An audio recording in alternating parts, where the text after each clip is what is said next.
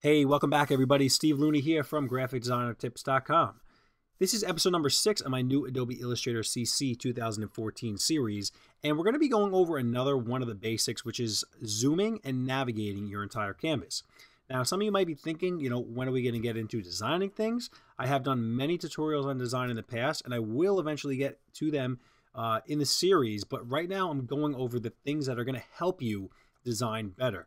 Now, in your head, you might also be thinking, well, what is zooming and navigating going to do for, a logo that I'm trying to design? Well, it's going to help you streamline your design process and become way more efficient. So knowing how to zoom and navigate with keyboard command shortcuts is really the point of this. Now, if you go to my blog, the actual article with this video in it, you're going to see a PDF that you can download. And this is what it looks like. It's going to basically have the keyboard commands. So you can either download that and follow side by side, or just listen and watch as I do this. But definitely you want to print that out, keep it next to your computer, and always kind of reference it until you don't need it anymore. Now, the one thing I want to mention is if you notice, the only difference between these keyboard command shortcuts when it comes to the Mac and Windows is basically the command and the control. So you're going to see with a Mac, the main button we're going to be putting with this is the command, or the one that used to have the Apple on it. It's to the left of the space bar, and actually mine has like a kind of like a squiggly thing on it. And on Windows, it's control. Now, don't get that confused if you're a Mac person, because you also have a control on the keyboard. That is not the same control. So again, Mac is command and Windows is control.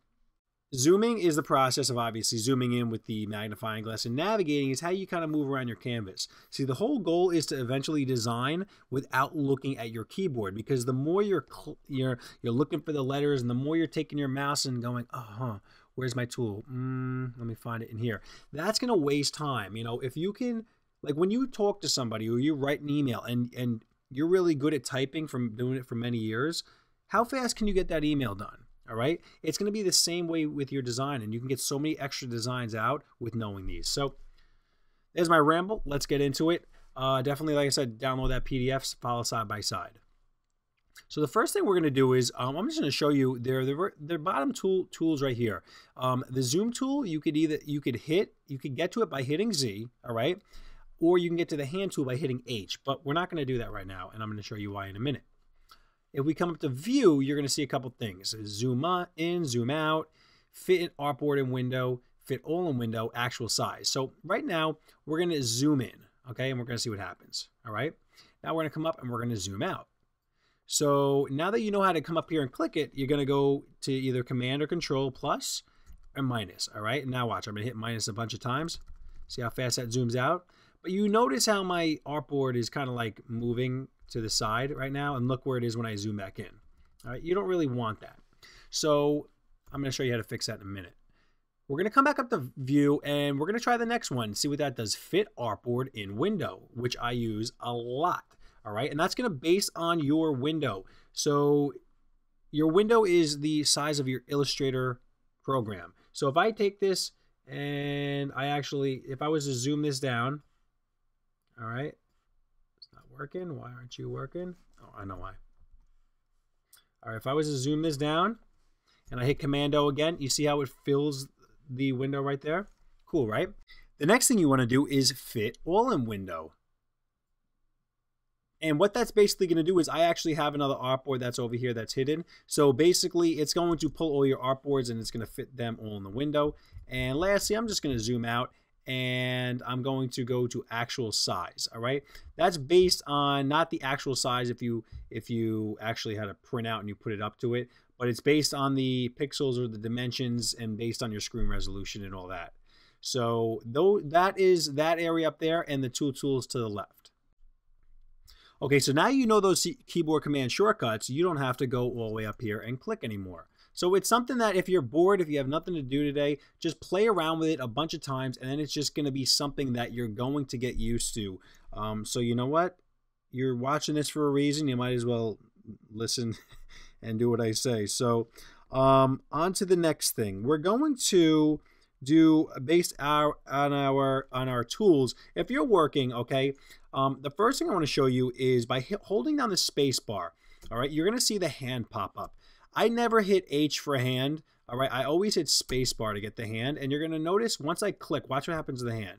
Boom, the hand grabs it. All right, why do you think the hand is grabbing it? Because now when I am grabbing it, I can move it around anywhere I want. So say I have a really great idea right here, and I say, oh man, I have something else.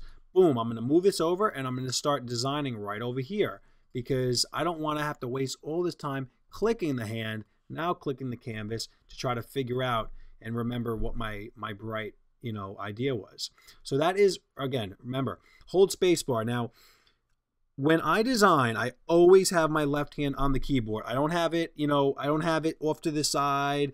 I don't have it on my head, in my pocket. I have it to the left of the keyboard, and because that's where you're going to do a lot of your keyboard command shortcuts. The right hand kind of just, it, like if you're doing command 0, like to fit in the window, like before I showed you, that case I would use like my right hand to hit the 0, but my hand never leaves the left side of this damn keyboard.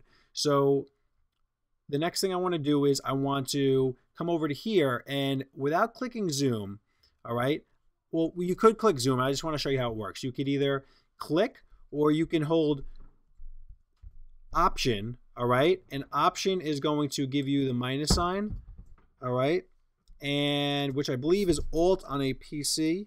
All right, so you can either click and hold down. You're going to see a little marquee come up, and say I want to get on like this top corner right here. You're going to notice that the more I zoom in, just like that, it'll get into that area right here. All right, so now I can either hit command 0 again to bring it all the way back, or I can hold space bar.